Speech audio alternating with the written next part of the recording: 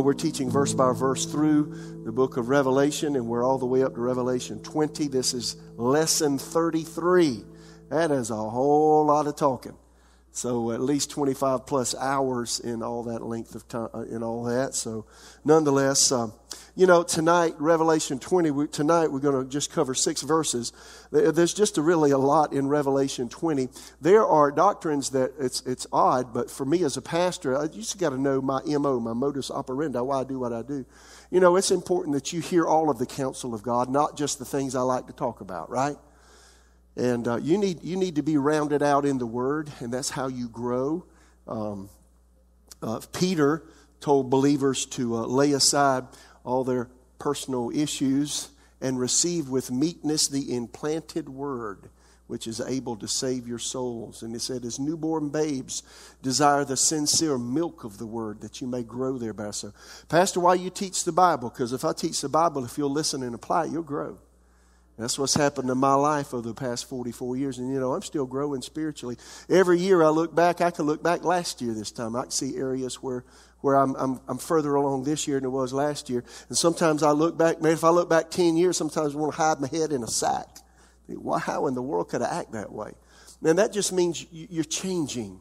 How many know if you're not changing, something's wrong? If you're not changing, you may not be alive, spiritually speaking. So nonetheless. So tonight we're going to talk about the doctrine, a couple of doctrines. In this chapter, Revelation 20, you will find the doctrine of the resurrection of the dead. That's a big deal. Listen to Hebrews 6. Therefore, leaving the discussion of the elementary principles of Christ, let us go on to perfection, not laying again the foundation of repentance from dead works, of faith towards God, of the doctrine of baptisms. This is not in my notes. I'm sorry, guy.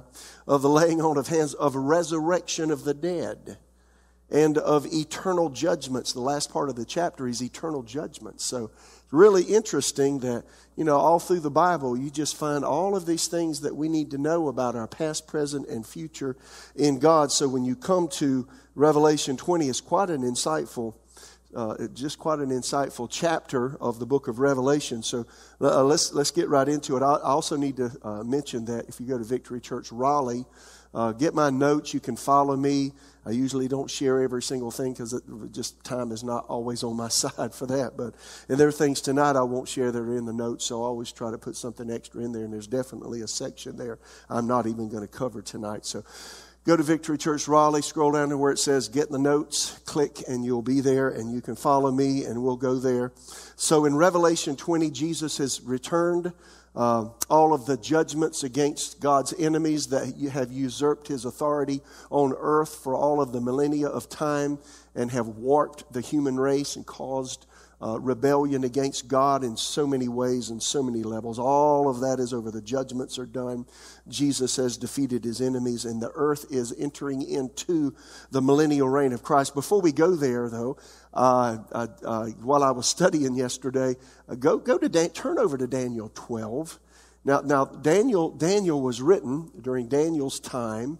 Daniel lived during the exile to Babylon. In the 586 BC is when the Israelites actually left Israel and went into Babylon, and they were there for 70 years. And that's the whole duration of Daniel's life. His life was in captivity and exile. And that's a long time ago. What's that, 2,500 years ago or so. And but God showed Daniel something that long ago that's happening, that's going to be happening in our future, and that you're going to live through. So what's this? Daniel 12, the entire chapter. At that time, Michael shall stand up, the great prince, who stands watch over the sons of your people. Now, Michael, the archangel, has been given, if you look at the scriptures clearly, has been given responsibility to watch over Israel. And it really could be at the very end when, just before Jesus comes back, in the battle of Armageddon and all the hell breaks loose when the Antichrist is revealed, he just kind of stands back. That's what it says here. That time Michael shall stand up, the great prince who stands watch over the sons of your people. Could be that he just stands and says, and just lets whatever happen. And it says, and there shall be a time of trouble, such as never was since there was a nation, even to that time, And at that time your people shall be delivered, everyone who is found written in the book. Now, I think that's a reference to the book of life, don't you? Just interesting that he talks about, now we typically call this the tribulation. It's a period of from Daniel chapter 9, we found out that's a period of 7 years. You could call it Daniel's 70th week. God showed Daniel 70 weeks of 70 years, 490 years of Israel's existence. 483 of those years have been completed, and there's 7 years of Jewish time that God showed Daniel left to be fulfilled. Has not been fulfilled yet. When the church age began and Israel decided not to believe Jesus as Messiah, God just cut it off. He cut off his fellowship relation. He just cut off his dealings with them for a period of time. We've been in the church age for almost 2,000 years now. And when the man called Antichrist, according to Daniel 9:27, when he makes a peace treaty with Israel, God's time clock will start ticking again. And there will be 7 years of time that are left. That's how we get that. So people typically, it's really not an accurate statement. There's nothing in the Bible that calls those whole entire 7 years the tribulation. But everybody knows it that way.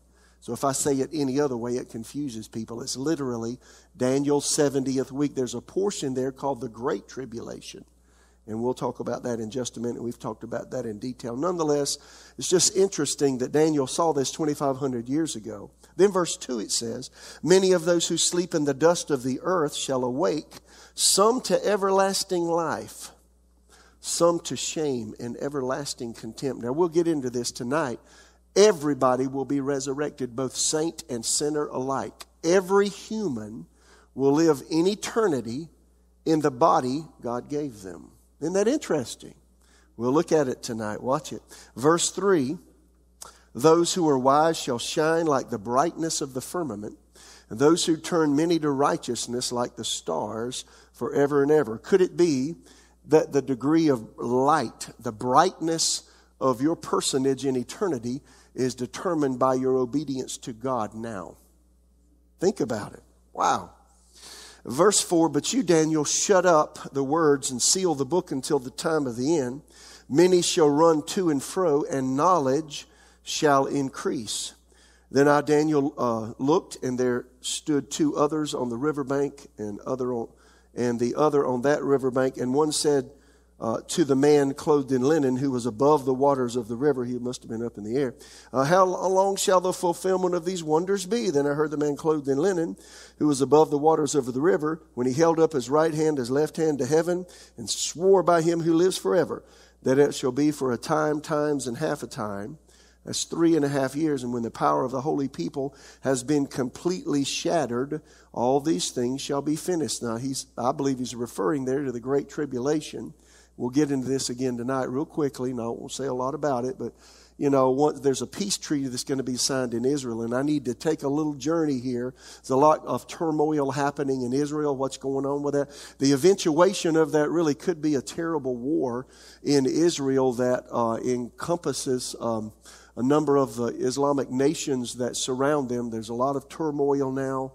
And anyway, the eventuation of that could be the person that the Bible calls Antichrist signing a treaty to try to absolve the angst in the war and try to bring some peace. Can you turn my volume off until I tell you to turn it back on? You can show the video, but not the volume. Tell me when it's off. Y'all, if you're online, I'll be right back. You can see me, but you won't hear what I'm about to say. You got to come here to hear this. So you'll again have to come back here if you want to hear what I just said, because I won't say that out publicly. But nonetheless, really interesting times, and so there's going to be a peace treaty signed at some point, and it could be signed, it could be signed fairly soon. Will we know it? No, probably. There's a chance we wouldn't know, but I think probably. So if you're a spiritually attuned believer, I think you'll somehow know that that's happened. I think we'll be aware. It's going to be in the Middle East, and it's again the Islamic nations and Israel, because they're just having a rough time. So once that happens, that stopwatch, so to speak, in God's hand, it turns on, and the 7 years begin. You get it? So I'm just saying that, get right with God. Man, seek first the kingdom. Lay up some treasures in heaven. Get ready to hear the words, well done, good and faithful servant. Do some things. Ask God to help you, right? Bless some people, help some people, pray for people. Because if you're going to do something for God, we don't have a lot of time left, it seems. How many hear me? Nonetheless, it says here, verse 8, although I heard, I did not understand. Then I said, my Lord, what shall be the end of these things? And he said, go your way, Daniel, for the words are closed up and sealed till the time of the end. Many shall be purified, made white, and refined, but the wicked shall do wickedly, and none of the wicked shall understand, but the wise shall understand. And then verse 11, now this is really interesting. And from the time the daily sacrifice is taken away, and the abomination of desolation is set up, there shall be 1,290 days. Stop right there, look at me. So what is the abomination of desolation? The Antichrist is going to make a peace treaty with Israel. And things will seemingly be okay for 3.5 years. Midway into that 7-year period, 3.5 years into it, the Jews will have some kind of a rustic temple rebuilt. Probably won't be fancy because they're not going to take a long time to build it. They want to present animal sacrifices to God like they did in the Old Testament. They don't believe that Jesus is Messiah. These are the Hasidic Jews. They are Messianic Jews that believe that Jesus is Messiah. And God will allow them to rebuild the temple. The Bible is very clear. The temple will be rebuilt. And when the Antichrist comes along, it'll be there and he's going to desecrate it. That is, maybe he'll bring a pig into it. Jews don't like pork, so I don't know. He's going to do something to aggravate them. In the days of Antiochus Epiphanes, 167 BC, he brought a pig into the then Jewish temple, desecrated it that way, and then set up an altar to Zeus, actually a statue of Zeus, and put his head on the statue. It's crazy. And he was worshipped. So the Antichrist is going to do something similar. The Bible calls it an abomination, or an abomination that brings desolation. That is, that the presence of God left the temple over that, the Old Testament. So again, it calls it the abomination of desolation. Once that's set up, there's a 3.5 years left, and there's a part of that Jesus called in Matthew 24 the Great Tribulation. And it's hell on wheels. I mean, Christians are persecuted, believers are persecuted. A lot of Christians in America believe that the rapture of the church is going to happen right around the time of that peace treaty. And if you believe that, I respect you, I love you, but I disagree with you. I believe that for most of my Christian life until 2010 when God changed me. But what I've seen in Scripture for the last 10 plus years, after I've studied it out, researched it, cried before God, etc., is that we're probably going to be here more than likely, and we'll see the reigning of the Antichrist, the peace treaty, first 3.5 years, this abomination of desolation, and then the Great Tribulation. We'll see some of that. How much that affects the U.S., we don't yet know. It's according to what our leadership chooses to do. If our leadership chooses to go the way of the one world global ideology like most of the world's trying to do, then it could affect us, and we would have to resist that, and we would have to say no to a lot of things. So get ready to say no. Because if you go with the culture, you're going to be messed up. How many hear me? Nonetheless, so what it says here, from the time of the abomination of desolation with the Antichrist, he basically turns against Israel and Christians. It's going to be 3.5 years. That's 1,260 days. But it mentions here 1,290 days. It adds 30 days to it. So there's 7 trumpets. We've talked about this in detail. 7 trumpet judgments, Revelations 8 and 9. Those trumpet judgments, the last trumpet, Revelation chapter 11, that ends that 7-year period. There's an additional 30 days. We've talked about this in detail over the last period of time that we've talked about the other chapters of the book of Revelation. And then during these 30 days, the bowl judgments come. In Revelation 16, where God cleanses the earth, the battle at Armageddon happens during that time, yada, yada, yada. The false religious system is judged in Revelation 17. The economic system called Babylon the Great, which is against God, it falls in Revelation 18. And then the Battle of Armageddon ensues during those 30 days. It's really an intense time on earth. And so, but in verse 12, blessed is he who waits and comes to now watch this, the 1,335 days. So he adds an additional 45 days to the 3.5 years. So you got 3.5 years plus 30 days. That's when the bowl judgments happen, or Battle of Armageddon. Then after that, Jesus is back. There's another 45 days. I said all that to say, when you come to Revelation 20, we're into those 45 days. Those 45 days are happening. And that's just before the 1,000-year reign of Christ. So let me say this. There are 3 groups of people that will enter the 1,000-year reign of Christ. The Latin word is millennium. Milli for 1,000, annum for year, a 1,000-year reign of Christ. So if you've heard, how many have heard the term the millennial reign of Christ? Raise your hand. How many have never heard that in your life? Raise your hand. It's fair. It's nothing wrong if you haven't. I just want to know. So anyway, the millennial reign of Christ, 1,000-year reign of Christ, there are going to be 3 people groups that will enter the millennial reign of Christ. And this is interesting to know. Israelites that were sealed during that 7-year period so they wouldn't die when all the hell breaks loose here, so to speak, they will go into the 1,000-year reign of Christ. And in normal human bodies where they marry and have babies. That's interesting. You ever heard that? Interesting, isn't it? What's this? Non-Christian Gentiles who did not receive the mark of the beast and somehow just eked out in existence, during the hellacious times, during the wrath of God where the meteorites fall and the atmosphere changes and such. They come through that 7 years into the 1,000-year reign of Christ. So you've got a group of people who are natural people in natural human bodies. Now think about it. Now it blew me away when I first studied this. This is years ago I studied it. I thought, you got to be kidding. You mean natural human beings will be in the millennial reign of Christ? Yes. Longevity will come into their bodies. They'll live for hundreds of years like the Old Testament people you read about. Because the curse, the effects of it won't be like they are right now. You hear me? It's strange. And then, of course, during the 1,000-year reign of Christ, the millennial reign, there will be glorified believers in glorified bodies like Jesus had when he was raised from the dead, and they will rule and reign with Christ during that 1,000-year process. And you know what we're going to be doing? Well, somebody might be chosen to be over the city of Raleigh, or Clayton, or Smithfield, or Selma, or Fuquay-Varina, or Cary. He may choose you and say, I want you to be the mayor, or Nightdale, right? You ever thought about it? You're going to rule and reign with Christ. You ever thought about it? You're not going to be playing the harp, drinking sweet tea. You're going to be working. You'll be in a glorified body.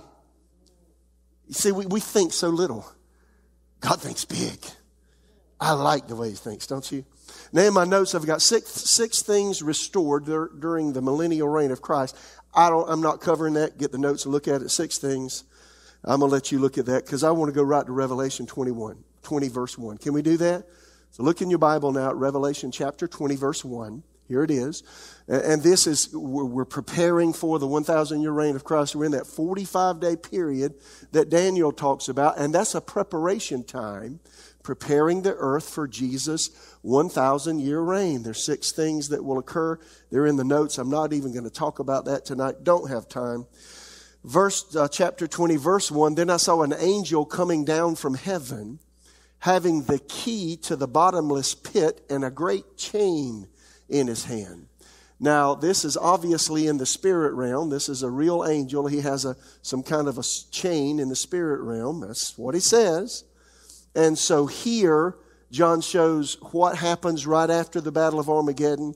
Jesus, let me backtrack a minute. Jesus has just won the battle against Satan, against the Antichrist, which the book of Revelation calls the beast, and then the false prophet, that is a religious leader that points everybody towards the Antichrist during that 7-year time, saying, he the man, he's the guy you need to listen to, he's good, he's cool, he's a spiritual guy, and he's a liar too. So Jesus has won his battle against all these guys. And all that's happened. False religions, shown as the great harlot in Revelation 17, have been defeated. And then Babylon the Great, which represents the deception of money and business that leads people away from God. All that is fallen in Revelation chapter 18. And then the Battle of Armageddon has taken place. And the nations have been defeated that have tried to overrun Jesus and his rule here. And then Satan has been dealt with. So this angel comes, and he's got a chain in his hand. This is not the first time this angel from the bottomless pit is mentioned. Listen, that oversees it. Revelation 9:1-2. Then the fifth angel sounded, and I saw a star fallen from heaven to the earth. Now this time, this star is talking about, here's an angel. To him was given the key to the bottomless pit. Now there is a place called the bottomless pit. Don't know a whole lot about it in Scripture. Must be a pretty nasty place. Demons come out of it and mess with people during that 7-year time, during the latter part of it. And it says, and smoke arose out of the pit like the smoke of a great furnace. So the sun and the air were darkened because of the smoke of the pit. Verse 2, Revelation 20, it says, he laid hold of the dragon. So that angel of the bottomless pit who's got a chain in his hand. He laid hold of the dragon, that old serpent who is the devil and Satan, and bound him for 1,000 years, and cast him into the bottomless pit, and shut him up, and set a seal on him, so that he should deceive the nations no more till the 1,000 years were finished. But after these things, he must be released for a little while. And when we come back next time, we'll talk about him being released at the end of the 1,000-year reign. Some things you can glean from this. You know, you have questions that arise. Why would God allow Satan free reign on the earth for these millennia of time? Why wouldn't he dispossess Satan of the authority that he has to steal, kill, and destroy? Why? Because God has to be just and fair in everything he does. God is just to us, but God is also just to his enemies. If God didn't treat Satan fairly and justly, you got to understand Satan is a dignitary whether you like it or not. He was in heaven, and he was a main ruler in heaven, and he defied God, took a third of the angels. Revelation 12 seems to indicate from heaven they fell to the earth with him. And God has to recognize that even though he disagrees with Satan, he's got to be just towards him. So he can't just use his almighty power and just do away with him. He's got to do it legally, or God would be imperfect. And God is absolutely pure. And he's absolutely just and absolutely right in everything that he does. And nobody can say anything against his pureness, his fairness, and his holiness, not even Satan himself. I don't know about you, it gives me great respect to love a being like that. It gives me respect for my Father God. He's not like these gods of the pagan cultures in history, that are so full of self-centeredness and avarice and impatience and lust. He's a pure God, and he's worthy of my respect, my adoration, and my obedience. Yes or no? Wow. Anyway, so cast him in the bottom of this pit and shut him up and set a seal on him, that he should deceive the nations no more till the 1,000 years were finished. So this is not Satan's eventual end. He's placed in this bottomless pit. Now he's a spirit being, so he can probably fly around in the air all around that pit. He and the false prophet, the false religious person who is working with the Antichrist is thrown there. Along with the Antichrist thrown in that bottomless pit. Satan stays there 1,000 years. Now it didn't say the other two are let out. It says Satan's let out. And we'll read about that later on in Revelation 20. So you just got to understand, during the 1,000-year reign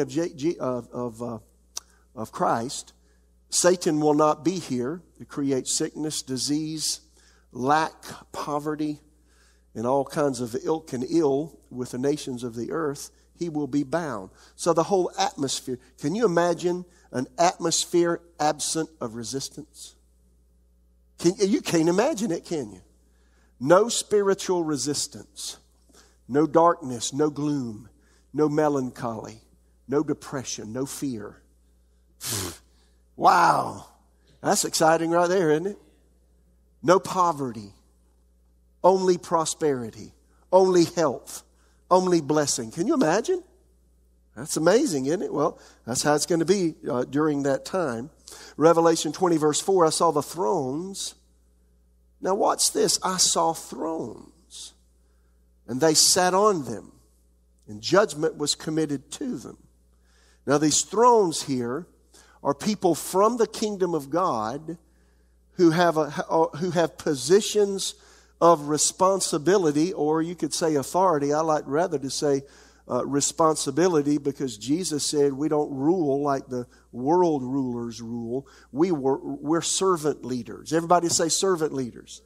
And in the kingdom of God, there'll be servant leaders. They're serving people. If you're leading a business, if you have a business or you're in a church, you should be a servant leader. You shouldn't see yourself as a big, pompous person who's overseeing. No, you're a servant to everybody. I serve Victory Church. That's my job. I give my life out. I spill my guts for this place. I pray for you. I study for you. I believe God for you. I'm here for you, right? And our staff team is. They're servant. So anyway, there are people here in the kingdom of God, and they're sitting on thrones, and those thrones are judging. And they're going to judge angels and the fallen demonic beings that have worked with Satan all of these millennia of time to wreak havoc on humans. Listen to Daniel 7:18. But the saints of the Most High shall receive the kingdom and possess the kingdom forever, even forever and ever. Daniel 7:25 through 27. Listen to this. Speaking of the Antichrist, he shall speak pompous words against the Most High, shall persecute the saints of the Most High, shall intend to change times and law. Then the saints shall be given into his hand for a time, and times and half a time. Now that's obviously speaking about the 3.5 years when the Antichrist turncoats against Israel and the Great Tribulation begins. It's obviously talking about that time. And it says here, but the court shall be seated, and they shall take away his dominion to consume and destroy it forever. And that's when Jesus comes back. The battle of Armageddon ensues, and the Antichrist, Satan, the false prophet, all are defeated right then. It's talking about that right there.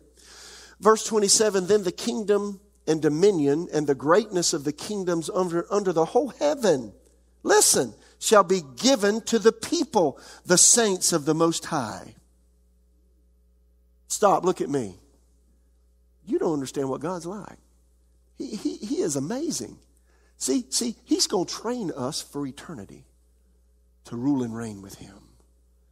We're going to rule and reign with Jesus for 1,000 years.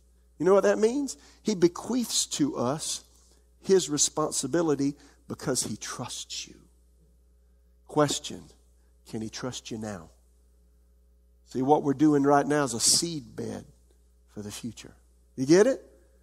So our obedience to him now shows how much he will trust us in eternity. And it starts with the 1,000-year reign of Jesus. Isn't that interesting? So see, most believers, particularly in America, think, I can get saved, live like I want to. God's going to forgive me, love me. You are accruing a position in eternity by loving Jesus with all your heart, soul, mind, strength, and your neighbor as yourself, and serving people. You may be one of those seated on one of those thrones. Now watch. Everybody with me? His kingdom's everlasting kingdom, and all dominions shall serve and obey him. Wow. No disorder here. And then notice 1 Corinthians 6:2 and 3. Did you not know the saints will judge the world? And if the world will be judged by you, are you unworthy to judge the smallest matters? Then verse 3, do you not know that we shall judge angels? You ever thought about it? How much more things that pertain to this life? What's that saying? Saints. It doesn't say who, but it's obviously people that know Jesus. In their glorified bodies, they're going to be seated on thrones. And those fallen angels, the untold millions, perhaps billions of fallen angels, they'll stand before the saints of God and be judged for what they've done to hurt people all through the millennia of time, and then be cast into the lake of fire. God's not going to do that. We do it. Is that strange? You ever thought about it? Everybody's quiet. Then look at this. Everybody with me? Then notice this. Let me see where I'm at. I forgot to put the scripture reference down. Oh, yeah, I think we're still at verse 4 here. Then I saw the souls of those who had been beheaded for their witness to Jesus and for the word of God, who have not worshipped the beast or his image, and had not received his mark on their foreheads or on their hands. They lived and reigned with Christ for 1,000 years. Can I say something? You really want to be careful with what's happening right now. There are forces in play worldwide trying to control human behavior and tell us what we can and can't do and force us to do things that we'd rather not do. We'd say in South Carolina, I'd rather not do that. Well, if you'd rather not do it, don't do it. Are you willing to face the consequences if you're choosing not to violate your conscience in something somebody's asking you to do? The Antichrist is going to force his hand and say, you're going to do this, or you're not going to be able to spend your money. You can't buy food. You can't pay your mortgage. You can't pay your insurance. What you going to do? Well, if I got to live under a tree and let a bird feed me the way he fed Elijah, so be it. But if you can't deal with what we're dealing with now, you probably won't resist then. That went over real big. If you had a hard time with this last year, did you hear me? Did everything the government said. Some of it wasn't right. Now that's not popular. Did you hear what I just said? Some people mad at me because of what I chose to do. I'm not here to please you. I'm pleasing Jesus. Now you might be upset with my pleasing Jesus, but I promise you, anything I do from my heart. Why? Because in my future, I'm going to obey God. Come what may. Are you? I mean, really, are you? People will ridicule you when you obey God. Antichrist may come up and kill you. Take your freedoms. Tie your hands. Put you in jail. You going to acquiesce?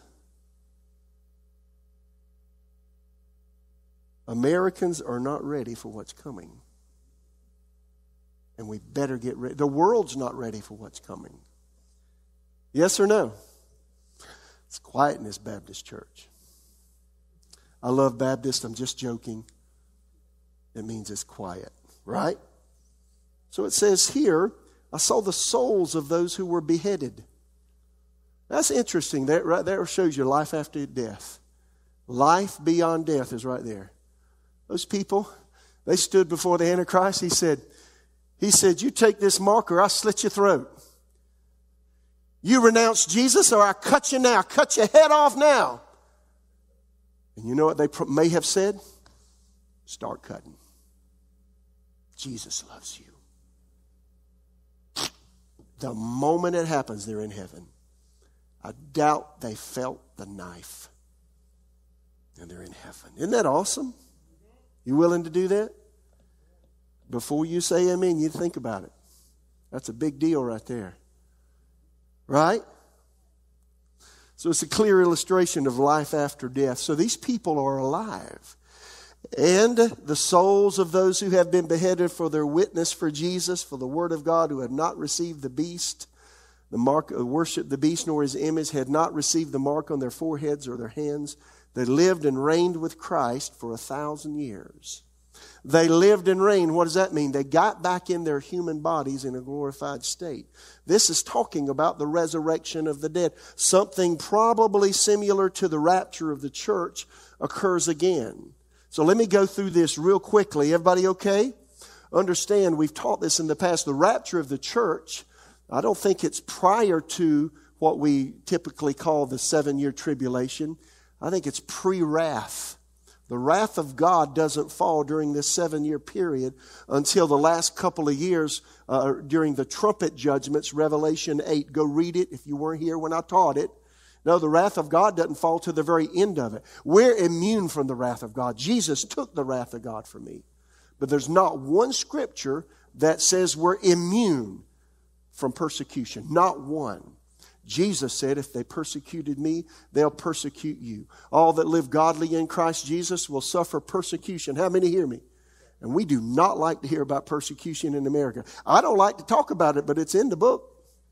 And Jesus said, if they did it to me, they're going to do it to you. And he said, you know what? If people defame you and say all kind of nasty things about you because you love me, he said, your name is great in heaven. I don't know about you. I'd rather have a great name in heaven than to be known here.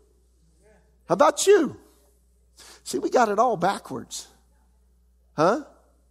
I'd rather not be known here. But when you get to heaven, oh, he's here. Oh, he didn't deny Jesus. Hey, he was persecuted. Yay! And everybody shouts and sings. Right now you go in the room, nobody will look at you. But then, oh man, there's a big stir because you come in the room. Because you're one of the obedient ones. The faithful ones. The loving ones. Is that good? So again, the rapture of the church pre-wrath. So it looks like the rapture of the church. I'm not going to go through this fairly quickly. The rapture of the church during the sixth seal that's broken on the scroll in God's right hand, Revelation 6, 12 through 17, parallels Matthew 24, 29 through 31. Looks like that right there is the rapture of the church because Revelation 7, right after that seal is broken, the sun is darkened, the moon is darkened, the stars don't give their light, and the earth begins to tremble and quake. And that's a sign that Jesus is about to come back. So when you look out and the sun's not shining brightly, the moon and stars don't appear at night, get your ducks in a row and get ready because before you know it, you're going up. The rapture will occur. Matthew 24, listen, immediately after the tribulation of those days, the sun will be darkened, the moon will not give its light, the stars will fall from heaven, and powers of heaven will be shaken. Then the sign of the Son of Man will appear in heaven, and all the tribes of the earth will mourn, and they will see the Son of Man coming on the clouds of heaven with power and great glory. Look what God does. He just says, son, tone it down, son. Moon, stop giving you light. Stars, stop glistening. He darkens the whole universe. So when Jesus comes back, everybody sees him. What's that light? Is it a comet? Is it a bird? Is it a plane? No, it's the Son of God. Woo! That was fun. And he will send his angels with a great sound of a trumpet. And they will gather together his elect from the four winds, from one end of heaven to the other. It's the rapture of the church, my friends. During the rapture of the church, all believers, watch this, at the rapture of the church, all believers from the time of Christ until the rapture will be given resurrection bodies. That means all of the people that have died in Christ. That means the Apostle Paul. That means John, the beloved apostle. That means all of those that we read about in the Bible. We can go to 1 Corinthians 16, all of the lists of those Greek believers. They're all going to get glorified bodies. All the people in your family that were saved, all through the 2 millennia of Christendom, all those dead saints, first of all, will rise from the dead. And then those of us who are still alive during that time, we will not see death. Our bodies will supernaturally change. How quickly? Bat your eye. That's how quickly. Right? So let me also say this. When Jesus was raised from the dead, and I got to hurry. Everybody okay? Matthew 27:51 says when Jesus was raised from the dead, that when he died, the rocks were rent, the earth quaked. When he rose from the dead, many of the Old Testament saints arose with him and appeared to many in Jerusalem. That was the resurrection of the Old Testament saints who were believing that the Messiah was coming. Their bodies resurrected when Jesus resurrected. That means Abraham. That means Moses. That means Noah. That means Gideon. I mean, name off all the folks you read about in Bible times. All those guys. David. Their bodies come up out of the grave. They got their glorified bodies when Jesus got his. He took them out of Sheol. He took them out of Abraham's bosom. They'd been waiting to go to heaven, and Jesus said, I'm the Lamb of God that takes away the sin of the world. Come on with me, boys. And they got their body when he got his. Rapture of the church, all of the believers who have died since Jesus was raised from the dead during the church age will get their glorified bodies. Every time I think about it, I did my dad's funeral in March of 2012, and I sat there looking at that casket. I watched him throw the dirt on that thing, and I kept thinking, my daddy going to come out that casket one of these days. My daddy's body's going to mess up that ground. Something's going to happen. I don't know if there's going to be an earthquake or something, but something's going to happen. He's coming up and coming out. His spirit's with the Lord. So here's what happens. Notice again, 1 Corinthians 15:51. Behold, I show you a mystery. Everybody okay? We shall not all sleep, but we shall all be changed in a moment, in the batting of an eye, twinkling of an eye, at the last trump. For the trumpet will sound. This is not the trumpet that has to do with the 7 trumpets in Revelations 8 and 9. It's a different one. For this corruptible must put on incorruption, this mortal must put on immortality. So when this corruptible is put on incorruption and this mortal has put on immortality, then shall be brought to pass the saying that is written, death is swallowed up in victory. Philippians 3:20 through 21, for our citizenship is in heaven, from which we also eagerly wait for the Savior, the Lord Jesus Christ, who will transform our lowly body, that it may be conformed to His glorious body, according to the working by which He is able even to subdue all things to Himself. There's something about our faith in God that will cause this mechanism to happen if we're alive when Jesus comes in the rapture of the church. You're going to be doing your stuff, and your body will undergo a transformation. You'll probably feel it from the inside out. It'll probably be just before the rapture of the church. God will send a signal to every true believer, and you'll know on the inside something is about to happen. You may be working. You may be awakened. You may be sleeping. You may be taking care of your children.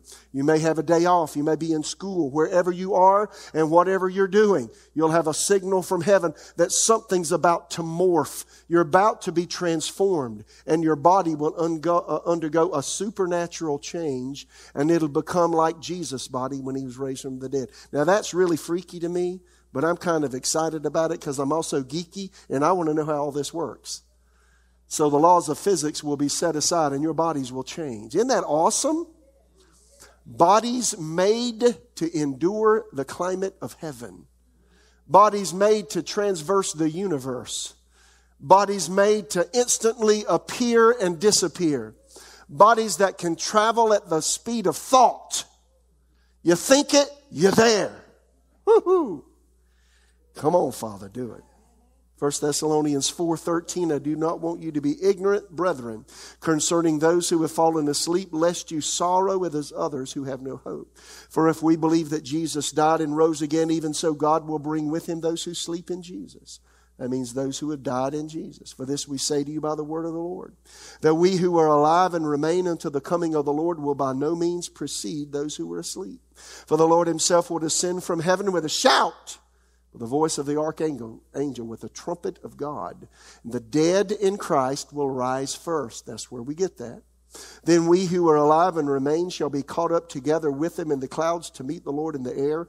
And thus we shall always be with the Lord. Therefore comfort one another with these words. Now when we're raptured, we're not going to be in heaven for eternity. We're coming back to earth. And we'll be with Jesus 1,000 years during His reign. Isn't that interesting? And then we'll talk about eternity at another lesson. So again, at the rapture of the church, many who have been born again. Now watch this. So the rapture of the church happens. The Antichrist is still here. The rest of that 3.5 year period keeps going. That 30 days, the bowl judgments, the trumpet judgments, all hell's breaking loose. Terrible things are happening here. There will be people perhaps who are born again during that time. They see the error of their way. They miss the rapture of the church. They're going through that hellacious time. Now here's what you need to think. People that you work with, people in your family, friends that you know, people that live on your street. If they don't know Jesus as Savior and they don't go in the rapture of the church, they're going through some really bad stuff. I mean, the whole climate is going to change. The vegetation dies. The water is polluted. I mean, it's an awful, awful, awful time on planet Earth, and they're going to have to endure that. Horrible earthquakes. Billions of people will die. I'm not this. We've talked about this in the past. You don't want your friends and people you know to go through that, so we ought to be sharing Jesus with them. Now, does that mean they're going to ridicule you today in America? 100% yes. They're going to think you Looney Tunes and crazy. I'd rather somebody thinks I'm Looney Tunes and crazy, but at least knows I'm honest with them and I love them. If you love somebody, how many know you got to? If you know you could save their eternal life, would you do it? Their life in eternity, would you do it? Then why aren't we talking? Right? So anyway, during the millennial reign of Christ, the 1,000-year reign of Christ, there will be people who had died during that reign of the Antichrist, the 3.5 years, and the years after the rapture of the church. They're going to be resurrected, and they're going to be somewhat raptured, perhaps, the way we were, in the prior rapture. That's called the first resurrection. You get it? So again, look at Revelation 20, verse 4. We just read that. I saw the thrones. They that sat on them, judgment was committed to them. Then I saw the souls of those who had been beheaded for their witness to Jesus and for the word of God, who had not worshipped the beast or his image and had not received his mark on their foreheads or on their hands. And they lived and reigned with Christ 1,000 years. They lived and reigned. They lived. That means they're resurrected. All right, look at verse 5. But the rest of the dead did not live again until the 1,000 years were finished. This is the first resurrection. So the first resurrection, listen to this, it includes those who go in the rapture of the church, the pre-wrath rapture of the church, right when that sixth seal is broken. It includes the first resurrection, includes those people. It also includes those two witnesses we read about in Revelation 11 who were resurrected from death there in Jerusalem. There were witnesses during that last 3.5 year period. It also so this first resurrection also includes all of the tribulation saints who went through that hellish time, came to Jesus, were born again, and forfeited their lives. They're going to be resurrected into glorified bodies just like we were in the raptures. That makes sense? All that's called the first resurrection. How many want to be part of the first resurrection? Well, if there's a first, then there's a second resurrection. So you just got to be aware of this. Now, here's what you got to know, and I'm going to close real quickly here. And this really shocked me when I first saw it. This is the doctrine of the resurrection of the dead. All dead people will be resurrected, saint and sinner alike. Why? God created human beings to live in human bodies. Death is unnatural. Death occurred because of sin. God never planned that our human spirits leave our bodies in death. That's the reason we recoil against death. I've been with people as a pastor who are close to death, and it's an odd time. Many people are, ill at ease and you try to hang on. I mean, you just don't want to leave. I've had to tell people, if you just let it go, you'll be okay, because it was obvious they were going to go and they just needed to release it. But you fight against. Why do you fight against death? Because God wants you in that body. He created you to live in your body for eternity. Sin messed up his plan. So see, God's going to fulfill his plan for humans. One of his plans for us is that we're going to live in a human body for eternity, and you will. Believers will get glorified bodies that smell good. But see, the converse is true. The second resurrection, that's after the 1,000 years. Anybody that doesn't know Jesus as Savior when they die, they get back in the body, but it's a nasty body. That's a stinky body. It's a corrupted body. It's not new, and it ain't nice. It's not even nice to talk about, is it? Listen to this, and I'm almost done. John 5:25, Jesus said it, most assuredly I say to you, the hour is coming and now is when the dead will hear the voice of the Son of God, and those who hear will live. For as the Father has life in himself, so he has granted the Son to have life in himself, and has given authority to execute judgment also, because he's the Son of Man. Do not marvel at this, verse 28, John 5. For the hour is coming in which all in the graves will hear his voice and come forth. Now that doesn't mean soul sleep. Some people believe that people are dead and they're in the graves. When I go to Europe, see people, you wouldn't believe how clean the graveyards are, the cemeteries, because they believe the souls of the people are still there. And so, every day they clean the leaves up, they pull the weeds, they got flowers everywhere. It's beautiful because they think the person's still there. That's not what scriptures teach. And so when it says here, when Jesus said, all who are in the graves will hear his voice and come forth. What does that mean? That means when Jesus comes back at the rapture of the church, their spirits in heaven, maybe they're carrying a conversation on with somebody in heaven, and suddenly, ho, see you later, Their spirit goes from heaven right down to where their gravesite is. And they get back in their glorified body. And they come up. You see it? Wow. Isn't that something? Notice what he said. Hour is coming and all in the graves will hear his voice and come forth. Those who have done good to the resurrection of life.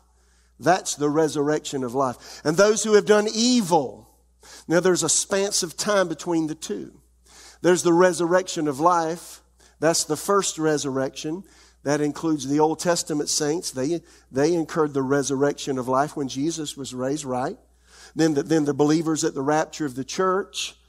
Those who died in Christ, they had that's the resurrection of life. Then those at the very end, at the beginning of the millennial reign of Jesus, who endured and got saved during the tribulation, they get resurrected. That's the first resurrection, right? But there's a second resurrection right here. And Jesus called it the resurrection of condemnation. They're going to hear his voice. Now, what does that mean? That means at the very end of that 1,000-year reign of Christ, Jesus is going to say it again. Come up! And all who are in the graves will hear his voice. No Christians are there. No believers are there. But those who have died in their sins and they're in hell, their spirits will come from hell and will reunite with a corruptible body. That will never be nice. Daniel 12:2. Many of those who sleep in the dust of the earth shall awake, some to everlasting life. That's the first resurrection. And those who have done, everlasting life, and then some to shame and everlasting contempt. That's the second resurrection. Job 19:25. But as for me, I know that my Redeemer lives, and he will stand upon the earth at the last. And after my body has decayed, yet in my body I will see God. That's strange, isn't it? Revelation 20:13. We'll look at it later. The sea gave up the dead who were in it. Death and hell delivered up the dead who were in them. And they were judged, each one according to his works. The great white throne judgment of God. All of the unsaved of all time will stand before God. Their bodies will have been resurrected, corruptible as they are. Their spirits came from hell. Their bodies came from the ocean, or they came from wherever they are. And I know some of you wondering, well, what if somebody got decimated or, in a fire and their bodies disappeared? Or what about cremation? God's able to put all that together somehow. How many believe it? What about, somebody gave their eyes away, gave their kidneys away, gave their heart away, I don't know. I just know they're going to get back into a corruptible body. Bottom line, everybody's going to live in a human body for eternity. How many want a good one? How many want a nasty one? How many want one that smells good? Huh? How many want a nasty body with one eye hanging out and your tongue hanging? No. You get what I'm saying. Revelation 26 as I conclude. Blessed and holy is he who has part in the first resurrection. Over such the second death has no power. They shall be priests of God and of Christ and shall reign with him 1,000 years. Isn't that awesome? Eyes not seen, ears not heard, not entered into the heart of man what God has prepared for us. The second death. There will be people, perhaps you know them now.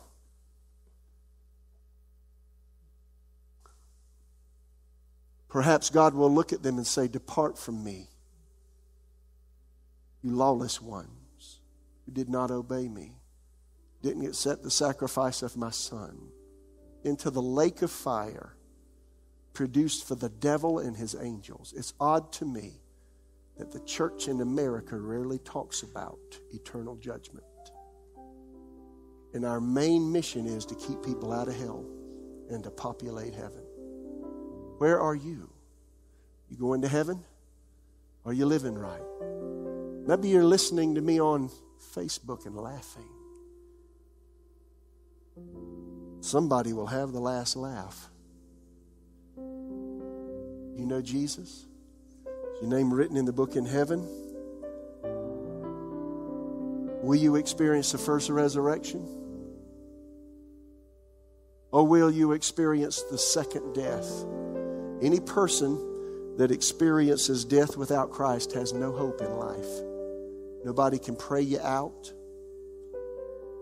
Nobody can give money and get you out of any place in hell. There is no chance beyond this life to make things right. You need to do it now. How many hear me? So Lord, we just take a moment as we conclude tonight.